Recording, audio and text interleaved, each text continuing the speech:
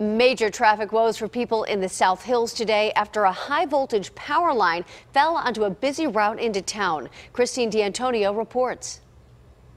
On a good day, Route 88, also known as Library Road, is congested during the height of the morning rush. But today, after a wire fell in the middle of the road, things got even more tricky.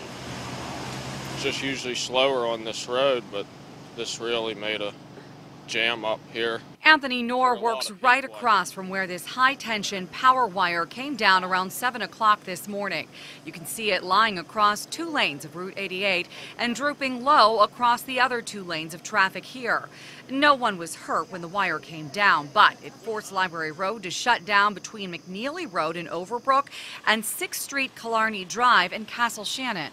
I work right there where the power line's down and had to go all the way around, and now I think everybody's a little stuck in traffic. But he considers himself one of the lucky ones actually able to get to work. Everyone that's supposed to be here is waiting to get to work through the traffic and whatnot and figuring their way around. The issue knocked out power to some 100 Duquesne Light customers who since had the lights turned back on.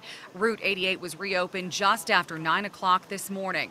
Knorr, who was supposed to get out around 3:30 today, says he's not sure if that's going to happen still, but says he'll wait for the rest of his co-workers to show up. We'll get the job done. Whenever we start, we start. Whenever we finish, we finish. At least I got to get to work and get paid. Christine D'Antonio, KDKA-TV News.